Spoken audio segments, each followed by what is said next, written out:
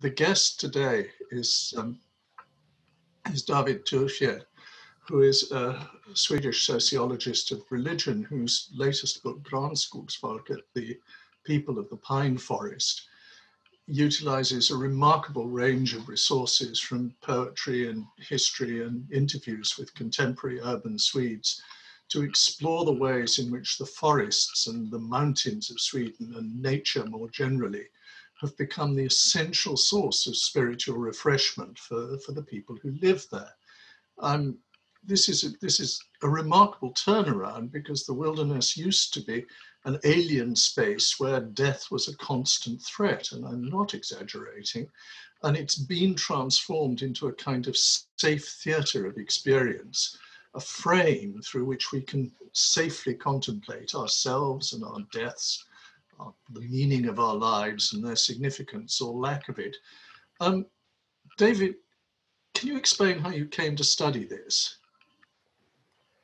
Thank you for having me here. So my background is that I'm a historian of religion, and I come originally from Islamic and Pentecostal studies. I've been studying small, strongly religious minorities in Sweden and elsewhere. And studying those minority groups sort of led me to see something about the majority culture in Sweden, which is my own country, and to sort of, I've always experienced the majority culture, of course, to be the normal and sort of the point of departure of everything. And that is also the way most Swedes think of it. But I suddenly saw it in all its strangeness when I sort of beheld it from the outside by taking this Muslim or Pentecostal perspective on it. So I then started to study the strange majority culture of the Swedes. And what's particular for that culture is that when it comes to religion, is that it is in one sense the world's most secular country. If you ask people in Sweden in surveys, do you think that children should take or should learn about the religious tradition of their parents? A vast majority says no, they should not learn about it. They should be independent, they should discover their own way in life, and they should not be imposed with any kind of traditions or religions of any sorts. 85% in some surveys say that religion has no meaning whatsoever in their lives. Sweden holds the world record in denial of the existence of God if you ask the question to believe that there exists a God. So at the first glance, this may very well seem as one of the most secular, non-religious, de-Christian countries in the world. There are some other, Estonia, Czech Republic have similar scores on these kind of questions. But if you look deeper into the same question and sort of investigate it further, it's also apparent that it is not as clear or simple as one might think. So let me give you an example. If you ask people in a survey, do you believe that God exists? You would have about 15% saying yes to that. But if you instead ask just simply, do you believe in God? You will have 40% answering yes to that. And if you ask, do you believe in a higher spirit or life force? You would have percentages on about 45%. So if you add this together, you would get almost 70% believing either in God or in a higher spirit or love or life force. So if you ask differently, almost all of them are believers. And okay, I can give you another example. People say that they have no connection to religion, but if you look in where they place their money, we have a vast majority of Swedes who actually are paying members of religious communities, paying their annual fee, which is the equivalent of several hundred euros every year, to be members of a religious organization. So there's this complete paradoxical and confusing situation. And this sort of led me to inquire into the development of Swedish secularization by making interviews and by going back to the historical sources and to follow the development of this alleged secularization. And what you can see then, or what I have sort of discovered, is that very much of it has to do with sort of a self-image.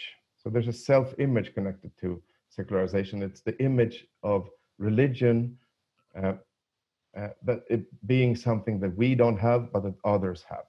So part of the secularization can be explained by the fact that the meaning of religion, or more precisely, the meaning of what it means to be Christian, has changed in Sweden. So this is a very important sort of find. Because if you ask people, okay, to put it simply, if you ask people, are you a Christian? 100 years ago, everyone would say yes. Now, very few would say yes. I'll make it a bit simplified here. And this is partly because they are less believing, less church going and so on now than they used to be. But it is also because the word Christian and the meaning of being religious has changed in the language. So 100 years ago, and if you read older Swedish literature, you will find that the word Christian is used as sort of a name for we, the friendly people here who are decent people, who celebrate Christmas, baptize our kids, and we are generally friendly people. It's like the denominator for the group. We are the Christians. So they would speak in older literature. It will be written things like, well, any good Christian knows that you should not steal, or you should be a good person. To be a good person is to be a Christian. Well, during the course of the 20th century, this changed so that Christian became a denominator for those who are intensely religious. Pentecostals, for instance, and it became a sort of a name for others. Others are religious. Can I stop you there for a moment? Because was this change driven from inside the church or outside the church? Was it Christians who said, you're not a real Christian unless you're really hardcore? Or was it the outside world?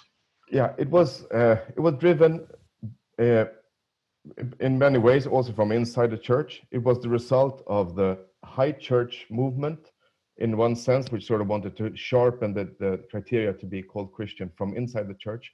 But it was also driven by this alliance, discursive alliance, you might say, between revivalist Christians, predominantly Pentecostals, and secular atheist critics of religion.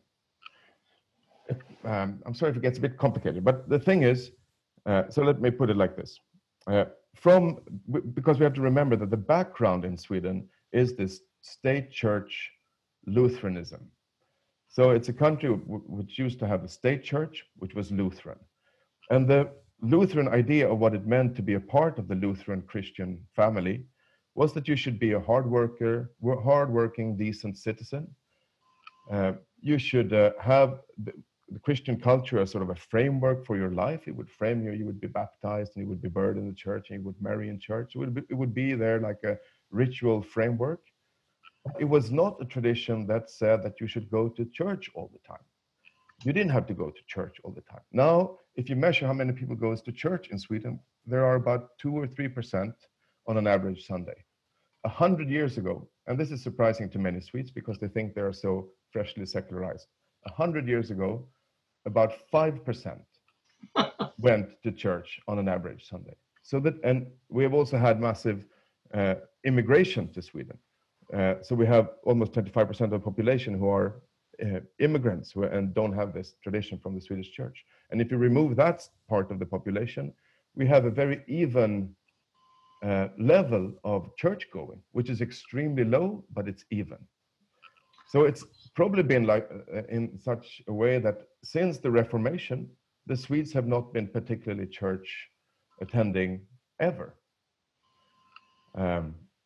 But there's this idea that we have ceased to go to church. This is something that we stopped recently. So there's this confusion there. And what the big picture then is that being Lutheran, being a state church, normal Lutheran Swede,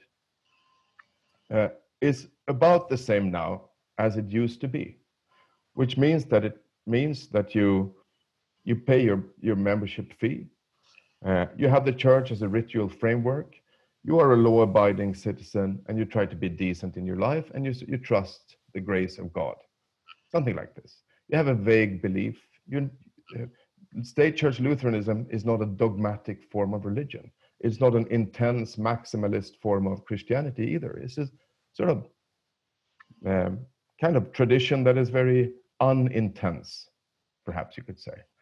But the thing, what has happened in the Swedish language and the Swedish culture is that that type of religion, that religion of the Swedish history, is not deemed to be religious anymore.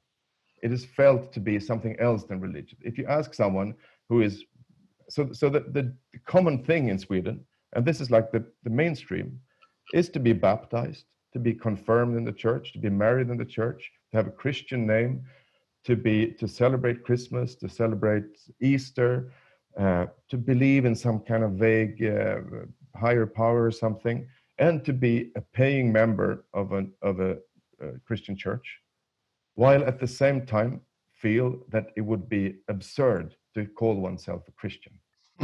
Because being Christian is something that the others are. And now this, of course, connects to my background in Islamic studies, because let's say a group of Swedish, I call them post-Christians, so people belonging to this group, doing all these Christian things, but denying any connection to religion. If they were sit together and there would be a Muslim, let's say a Pakistani woman coming into a room, having a Muslim name, celebrating Muslim holidays, eating Muslim food and giving her children Muslim names, for instance. This group, these post-Lutherans, would immediately recognize her to be a Muslim. She would be a representative of her religion. This would be an Islamic person. Why does she wear these clothes? Because she's Muslim. Why is her son's name Muhammad? Because they are Muslims, of course. But then when you look at themselves, they would not recognize their sort of Lutheran Christianity as an instance of religion. They would think of themselves as secular. And this creates this sort of identity confusion, especially in the interaction with other religious communities. David, do you think this is more widespread? This pattern is more widespread, or is it particular to Scandinavia? No, I think the same is definitely true for all the countries which used to have a Lutheran state church. Okay. I think it's connected to that type of tradition. So Norway and Denmark and Finland and Estonia would really fall into this pattern as well, and perhaps also the UK, because there are many similarities, as you know, between our religious histories. Now, when you in the latest book, you're talking about what people get from being in nature. It's not just looking at it, it's being out there, walking there. And what strikes me is that it is so much like what people in other countries get from going to churches and cathedrals, perhaps, particularly. If I can quote a piece of something that you've written, you said, "For the people I've talked to, the consolation of the forest is not a promise of change or improvement, nor is it a hope of life after death or a promise of relief from pain. The consolation, if I understand them, lies in the quiet reassurance that life is as it is, that all that's busy being born and everything that's busy dying are bound together in an indivisible symbiosis, and that we, as biological creatures, are a part of this whole. That's how it is for plants and animals, and that's how it is for us too." And this kind of reconciliation with the world seems to me deeply religious. It seems to me something that Christians get out of going to church. Is that fair? And why do people get it from the forests and not from the churches? Yeah, because what happens with this this sort of language situation where you don't have a name for your own religious identity, okay, creates this numb or what do you call it? This silence. It sort of shrouds everything that has to do with religiosity, religious experience, connection to your own tradition in some kind of silence. You cannot talk about it. You cannot name yourself as religious. I will come to your question, but I interviewed one lady, and she told me she was sitting in this in her workplace, and they had a coffee break, and people would start discussing religion. And then there were like two articulable, is that a word? Articulable positions. So one guy from her office would say, I'm an atheist. Okay, and everyone knows what an atheist is like. Well, they're atheists, they don't believe in God, and they're like that. And then another one would say, well, I'm a Christian, but he was a Syrian Orthodox immigrant from Turkey. So they have sort of they have a big golden cross, and they're Christians, and everything is sort of clear what that stands for. And then this woman says that when this discussion came, there was no word for her to express what she herself was. So she said she would just look deep into her coffee cup like this and just wait for this discussion to blow over. Because what is she? She could not say, I'm a Christian, because that would sound as if she was like this Orthodox guy or some Pentecostal, some religious crazy thing that she could not identify with. But she could not really say that she was an atheist either, because she is, after all, you know, believing in something and part of that culture. There's no name for it. This is a nameless identity. And when the identity is nameless, and this religious position, whatever it is, also doesn't have a name or a language, well, then you have to be quiet about it. So you need silence. So they explore it and they feel it in silence. And the best place to go for silence is the forest. So this, if you want to explore this kind of nameless spirituality, you have to do it on your own, and you have to do it someplace which is not sort of packed with symbols and connotations and unscientific or embarrassing things that you cannot deal with. So that's one explanation.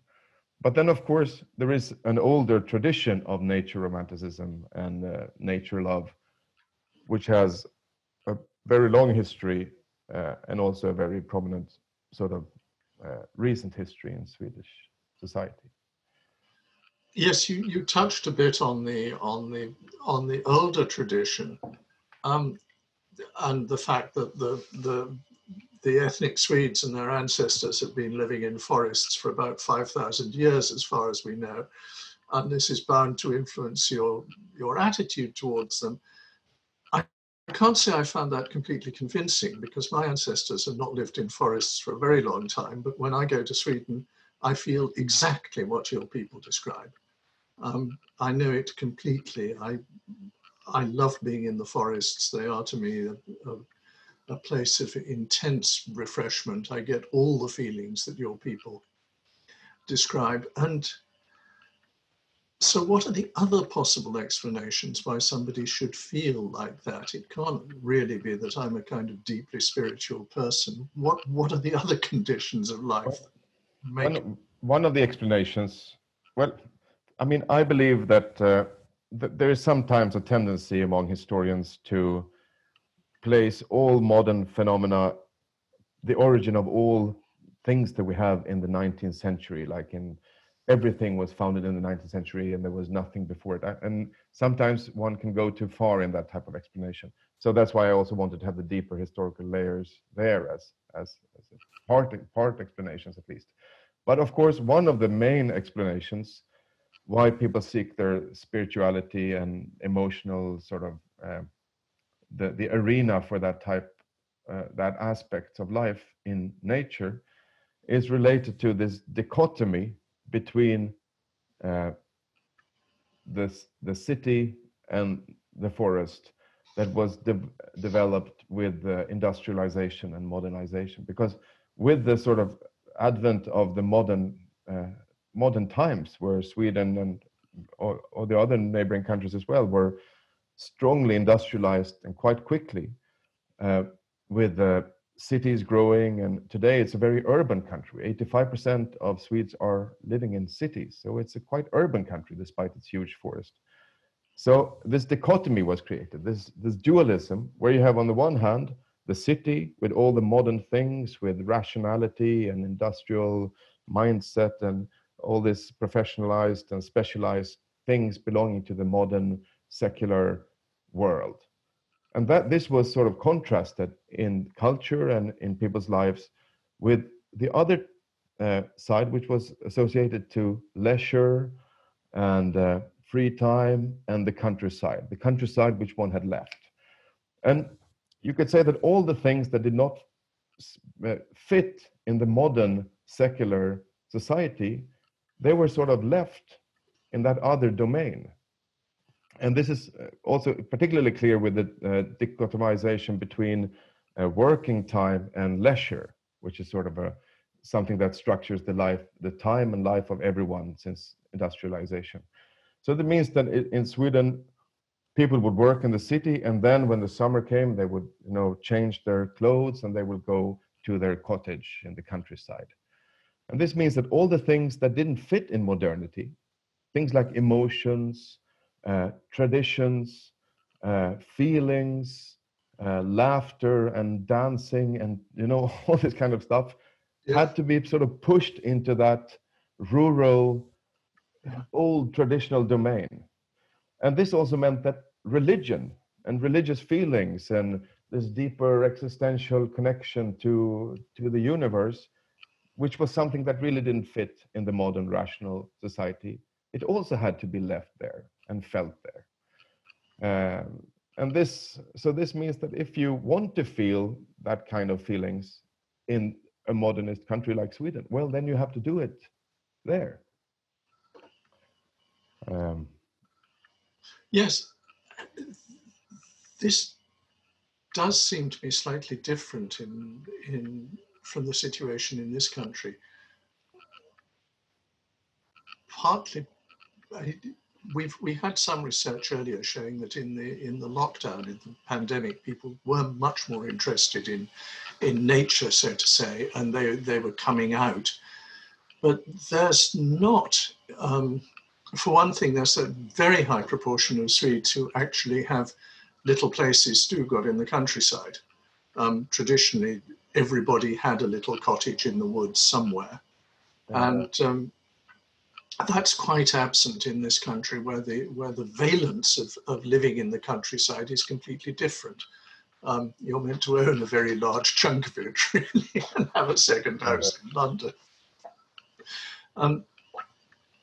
But it's also connected to the fact that, and I think this is maybe a thing where UK and Scandinavia differ, that Scandinavian countries are, and especially Sweden and Norway and Finland, I suppose, also Finland, we are quite young as urban cultures. I mean, even me, I'm born in the 70s, and now when September comes, even I feel that I mustn't miss out on picking the mushrooms, because it's our duty to take care of the food that sort of the forest gives us.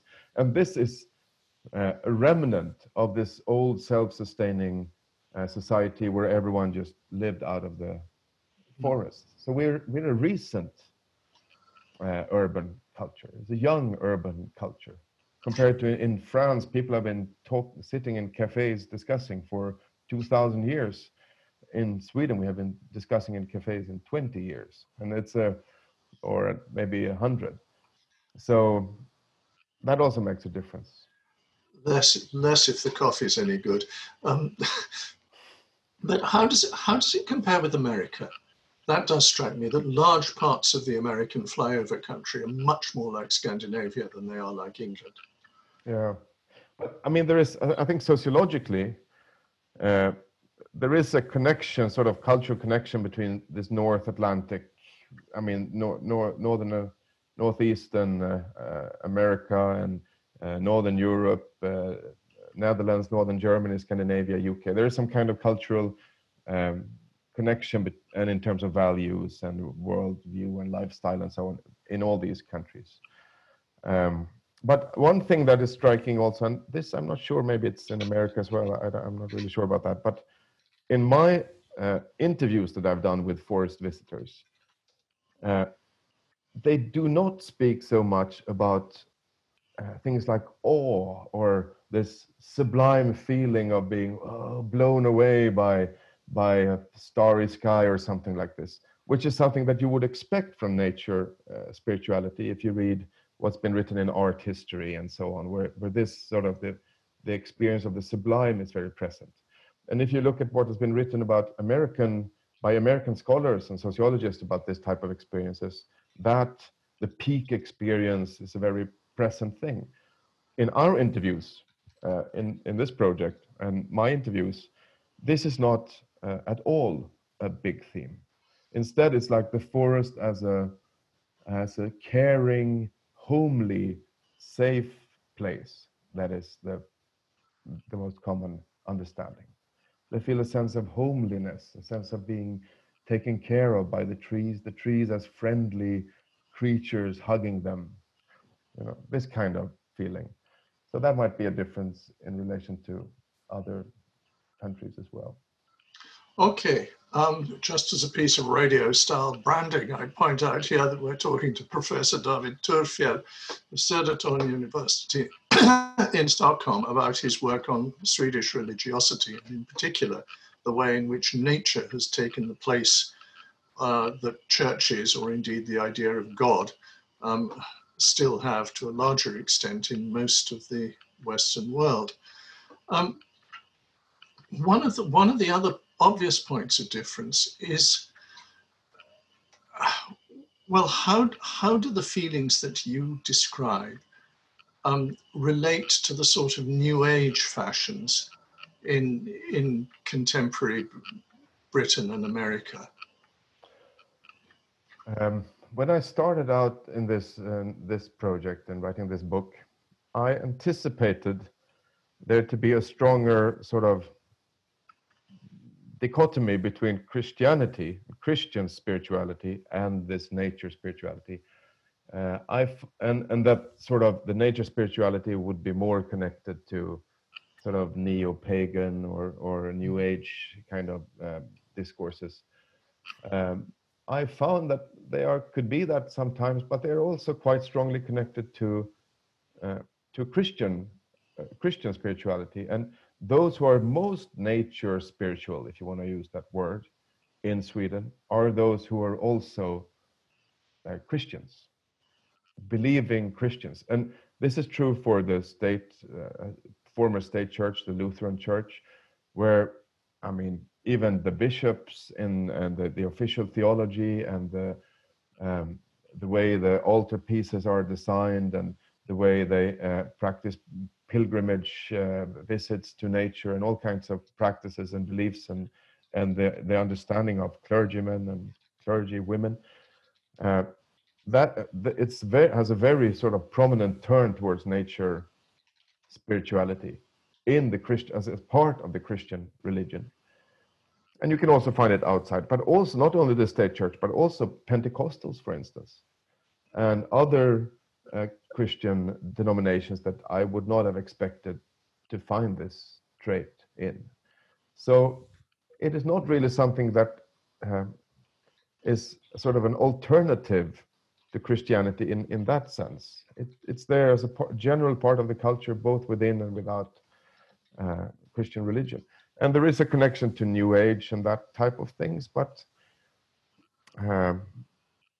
actually it's not so prominent as I had expected. We actually have a minister of the Swedish State Church in on this Zoom call. Christina, do you have any comments on all this? If I can unmute you, if you can unmute yourself, I don't know. This technology defeats me.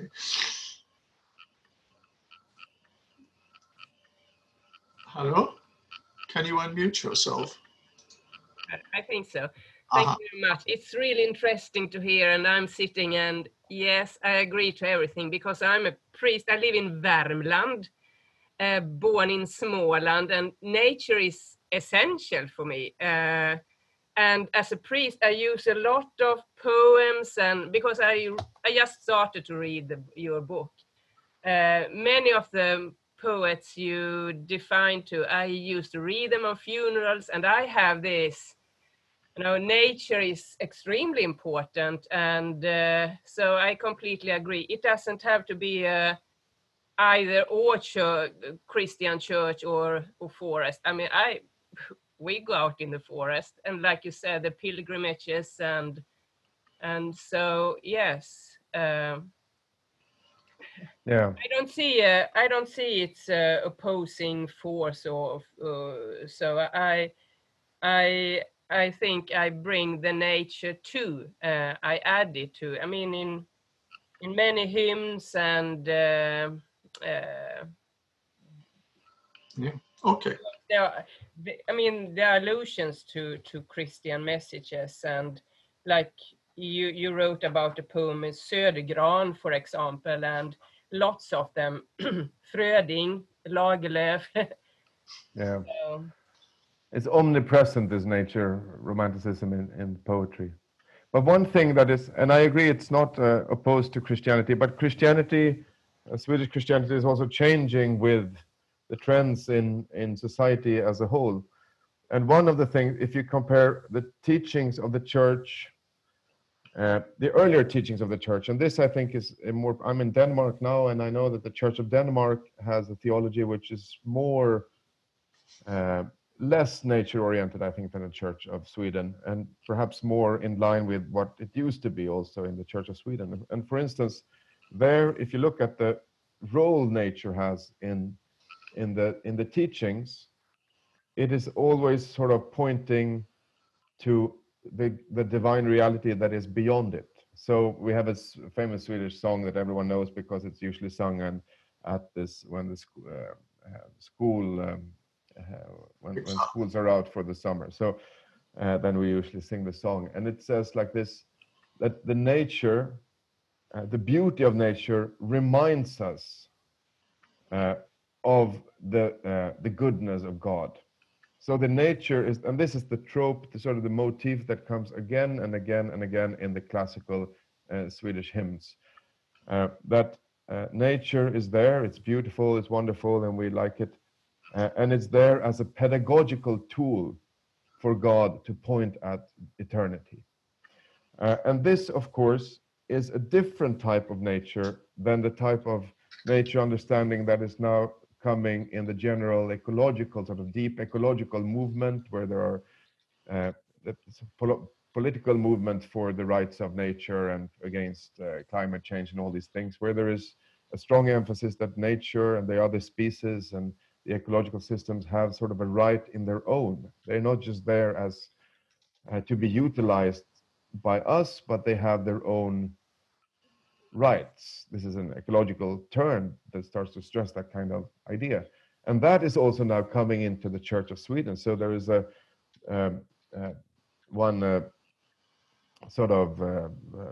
text written by the bishops or the community of bishops, which declares that this is also the view of the Church of Sweden, this deep ecological understanding of the right of all things living and so on. So that type of political changes also come into the theological teachings of this church. How does this compare with the kind of thing that Pope Francis has been doing? Because yes, it's similar, and there's also World Council of Churches have also written something along those lines. So this is something that happens in many denominations, obviously, but it changes. It is, although maybe the church might think of this as a continuity throughout the centuries, but it is actually quite a shift from how nature used to be described and portrayed in previous generations of theologians. Yes. Sorry, I'm trying to get around the word förankring here. How one has the sense, at least in this country, that a lot of this activity is coming from the clergy down towards the congregations, whereas in some of the Scandinavian countries, it's coming up from the congregations and seeping up from the culture into the church. Is this fair? Because an awful lot, surely, about our responses to the great ecological crisis hangs on how much people will sign up for them, how much they are not just driven by, as it were, Guardian readers, but taken in by everybody, by ordinary non-political people. Yeah. The Church of Sweden is a democratic church. And this means that the church will teach what its members believe to be right. And from many other church traditions, this can be sort of strange, because you think of religion as God revealing something and then sort of the religious authorities teaching it to the people. But this is the Lutheran idea of common priesthood, which means that the Holy Spirit in that idea speaks to his flock to the humans through their hearts. And the voice of God is spoken in the heart of each and every one. So if you want to know what God wants with the body of people, they each have to say what they feel to be right. So they have to vote. So this means there's a sort of a theological legitimization of a democratic system, which is a strength, if you like, democracy. It's sort of a theological argument for a democratic system. It is also a weakness if you are afraid that the ideas of the people can go in all kinds of directions. So if let's say Sweden would be, the people would be fascist or turn into a fascist inclination, then the church would also be a fascist church, which could happen. So it's a vulnerable system, but it's also democratic. Yeah, I think Mike Wooldridge has a question for you. If he's around, Mike, are you there? I mean, obviously. Yes, I am, I hope. You're switched off, that's off, your video's off, that's all. Right, put the microphone up, I'll put the video on as well then if you want it. It was to ask how widely this spiritual aspect of forest life seems to be shared by the immigrant population in Sweden. This is, so if you look at the demographics of who visit the forest, who visits national parks, who go to this recreational forests, one of the most, you can see this, the age variety is it's big, it's almost all ages except young adults. There are slightly more women than men, but almost the same amount of women and men. But the most clear difference is that most of them, a vast majority, have Swedish-born parents. So it's the immigrants will not come to the forest in the same extent. And if they do, they will come to the parking lots, and there will be a park. Usually there are, because they're quite accessible, these forest areas. So there will be a parking lot, and there will be some, you can go to the bathroom, and then maybe there's a cafe, and there will be some grass lawn there where you can play some soccer before you go into the forest. Immigrants, if they come, there are exceptions, of course, but most of them, they will come to the parking lot and they will picnic on the grass lawn, but they will not go into the forest. Yeah. And if you ask them about it, they will say they think it's dangerous, or they didn't know that they could do it.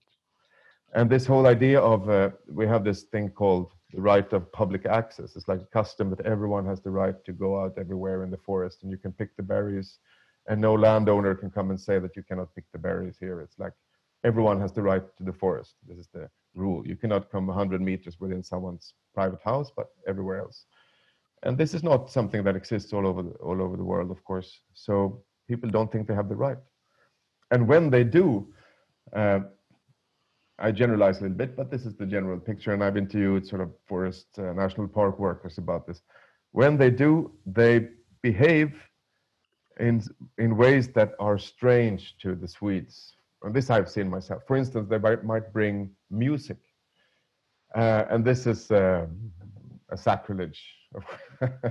You cannot bring music. When you go into the forest, you have to sort of quiet down and walk silently, sort of in a sort of a, almost like some kind of, you have to be quiet under the trees and very vigilant.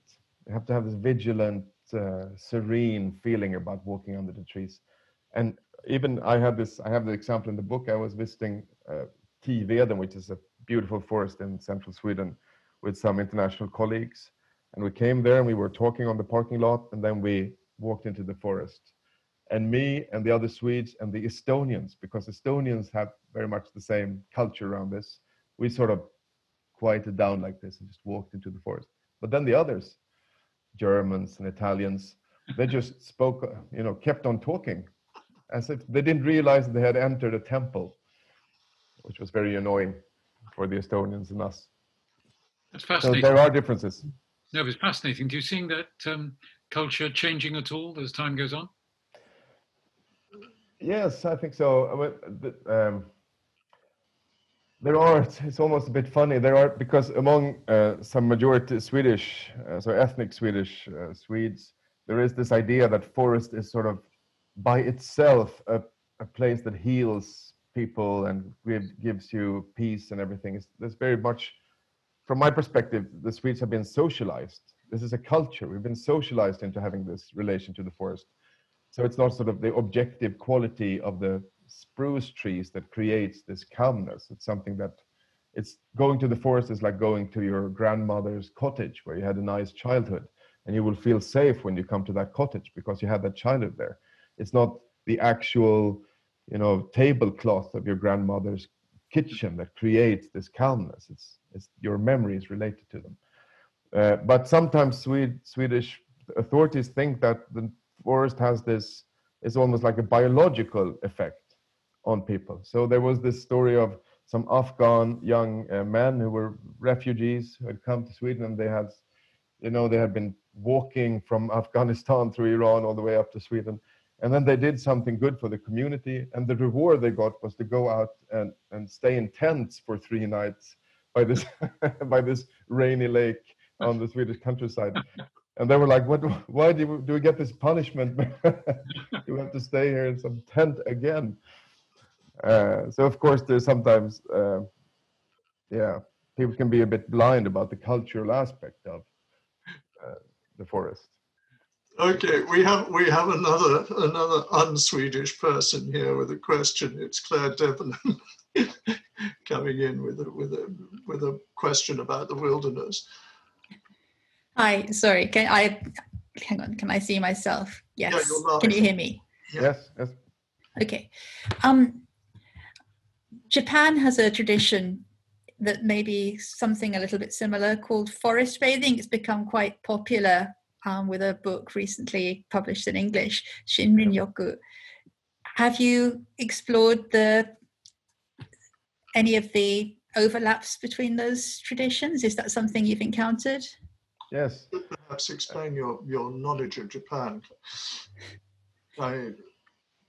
Yeah, no, I lived in Japan for about 20 years and worked for religious Center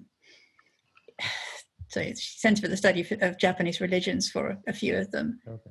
Yes. This Shinrin-yoku, it's like a growing thing also in Sweden. And I wrote this book as a part of a research project, and one of the PhD students, Henrik Olsson, who is working in this research project, he's writing his doctoral thesis actually about Shinrin-yoku in Sweden and this therapeutic nature contact movement, of which Shinrin-yoku is one expression. Yes, it's there, and it's very much sort of a hardcore version of what I have written about as a part of a more general culture. And it's growing, and people are interested. So there have been so many articles all over about this, and it sort of seems to touch something. Yeah, this must be something for me, kind of feeling. And one of the interesting things with that movement, and which also connects to the nature, the general sort of turn to nature, spirituality, is the demographic sort of setup of the people who attend Shinrin-yoku events. Because it is, as is the case with most religion and culture, extremely women-dominated. So it's almost only women, and it's almost only women in a certain age, like 45 plus. And this says something because it's connected. And Henrik Olsson will write interestingly about this in his thesis, which will come 2 years from now or something. But the interesting thing there is that there is a connection. So these people, these women, they have had their careers, they've been working hard, and then they have often, there is a story of having come to some kind of a burnout situation. You sort of lose your energy, and you feel sort of you don't have the energy to keep on working in the type of society that they've been working on. They are burnt out, and many have sort of episodes of sick leaves or stress-related disorders of different kinds. And then you need to take care of yourself, and you need to take care of you need to find a different way of living and relating to your near ones and your life, and to a different type of life entirely. And that also connects to a more general sort of ideological critique of the structure of society, and sort of the wheels just spinning faster and faster, and all this competition and this maximizing growth all the time. So there is a connectedness between individual stories of being burnt out and an ideological critique, and a turning to a different type of spirituality. So there's an interesting connectedness there. There's one thing you said, that the Shinrikyo things overwhelmingly women over 45. But this isn't true of the general forest mysticism, is it? That's one of the things that interests me about what you write about in your book, is that it is not actually particularly slanted towards women, or indeed towards middle-aged people. It is something that everybody does. Yes, it is slightly, I think, tilted towards a little bit older people. The really young, maybe they're too busy doing other things. But it's it's almost the same amount of men and women. There is a slight difference. If you look at the surveys that have been done, there is a slight gender difference in only when it comes to one particular question, and one particular sort of thing, and that is the relation between getting a spiritual or existential experience, to what extent that connects to the wilderness of the nature. So for men, it's more important. The wilder it is, the more existential it gets. This is true for the men, but not for the women. So I suppose there's this. The men have a little bit more of this exploring the wild, conquering the wasteland, and that there's some kind of existential dimension to that the women don't have in as large an extent, at least. And of course, this fits very nicely because I make a big deal of connecting this to a romantic nature romanticism in different versions as it was formulated in the late 19th century, and how it became a part of Swedish nationalism, and in a very thorough way incorporated with this narrative of Swedishness.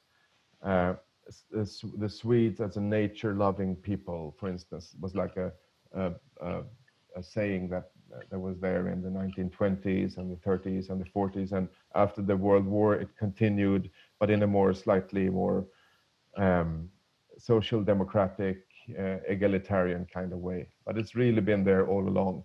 And if you grew up in Sweden, if you've grown up in Sweden, and if you've gone to Swedish kindergarten and Swedish primary schools and read Swedish children literature and watched movies and listened to music, you will be completely socialized into this idea of the forest as a caring and loving and important place worthy of protection, that is a part of our identity and what we are. So it's really a part of our national narrative, which you can't escape.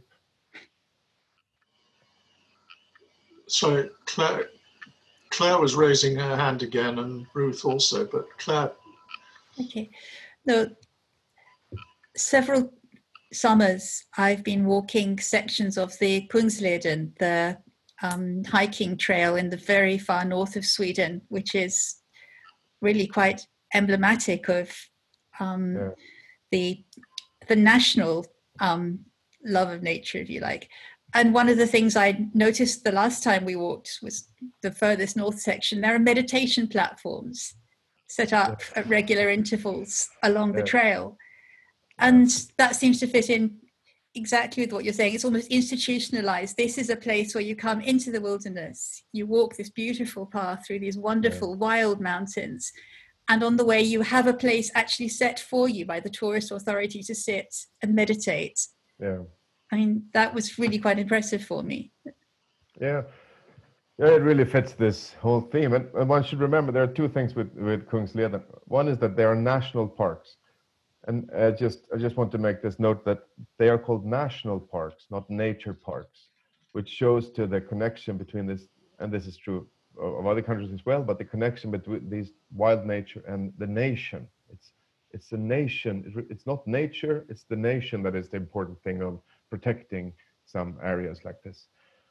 Also, one should remember, because it's easy to think of the Swedes as a nature-loving people, And they have this self-image, and you find places like this if you walk in the mountains, and there are all kinds of recreational forests all over the place, and it seems very nature-oriented.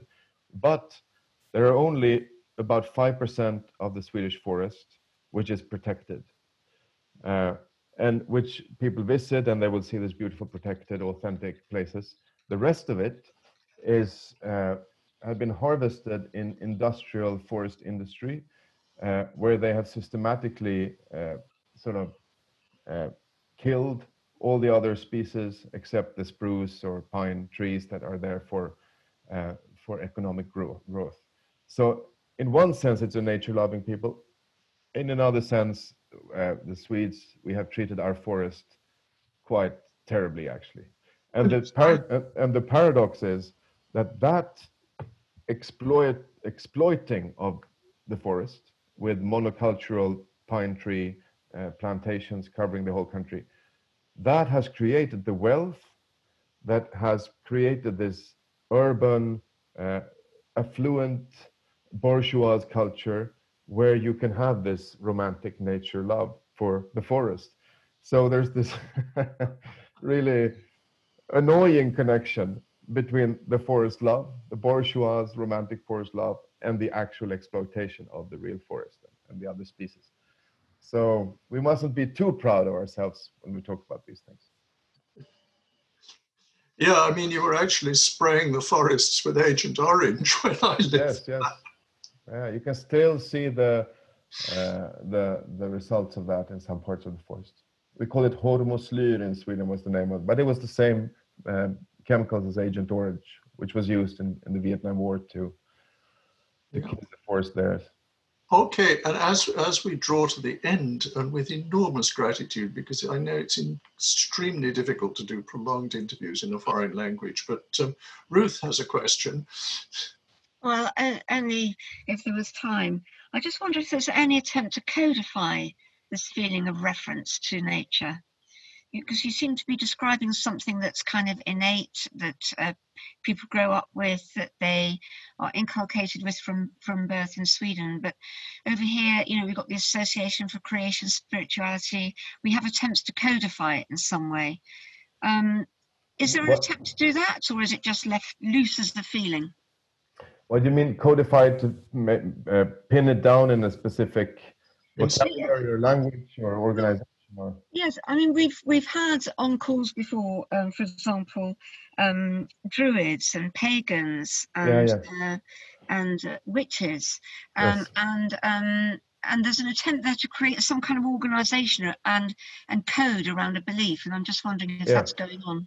Yes, well, there are such things. There are different types of movements. Shinrin-yoku and that type would be one example of that. There are also different types of pagan organizations, something called Ludin, this type of neo-pagan or sort of, there are Wicca and similar movements also. But for the vast majority, there is this problem of silence, which I sort of talked about in the beginning of this session, that we have this problem, the majority has a problem with language. So when I've interviewed people about this, and if I, for instance, someone tell me how they go out in the forest and they cry and they sit there and feel the unity of the universe, and then I ask in the interview, would you say that this is spiritual?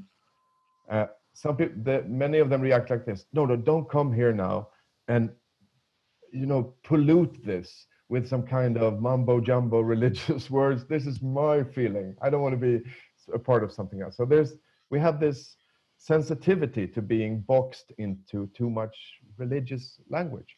And I'll tell you one story. I've interviewed this nature guide, or whatever would be the name. So someone who takes groups into the national parks to show them the scenery and the different species and everything. And these nature guides, they see it as their professional sort of job to give people this sense of connection with the wild. This is what they want to do. And not just information about species, but a deeper existential sense of connection. But they tell me that it's impossible to do this by means of language. Because if you start to say something like, oh, can you feel your spirit connect, or something like this, it would just ruin everything immediately. So the only thing they can do is that they make sure that they put in long segments of silence when they walk in the forest. So they will come to one place and they will speak about biological information about some beetle or something. And then they will go to the next, talk about some rabbits or some trees.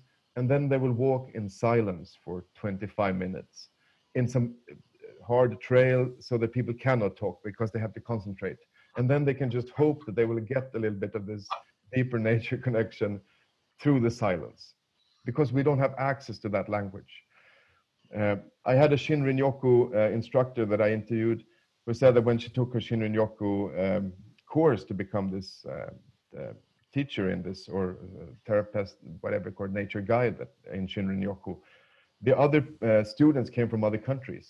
And they had one test where they asked people, they had to do this forest walk with some Shinrin-yoku participants.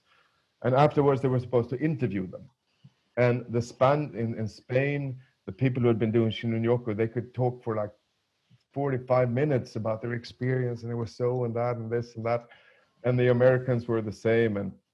And then when they asked the Swedish participants, they could only say like, it was nice.